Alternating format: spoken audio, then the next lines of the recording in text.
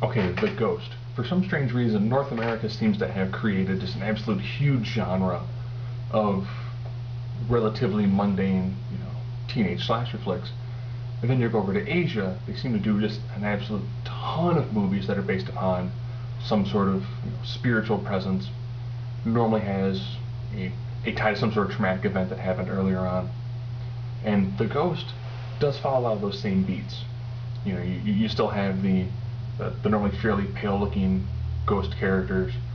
The weird thing of, since this person was drowned, people can throw up water, and the occasional kind of throwing up of large masses of jet black hair.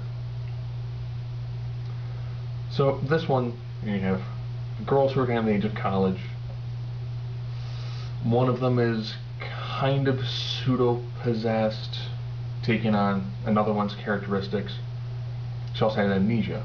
So you have potential spiritual possession, you have amnesia, and then it's her to try and figure out who this person is and why this is going on.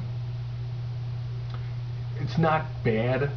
The introduction of the amnesia aspect and of the possession aspect kind of helps the story plot along, where you're actually going through the motions with the characters as opposed to having a fully omniscient viewpoint. Not bad.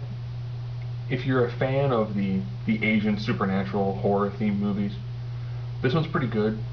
There's really nothing in it that I would say is incredibly groundbreaking and really bust the mold from the other movies of that style, kind of like, The Ring and The Grudge.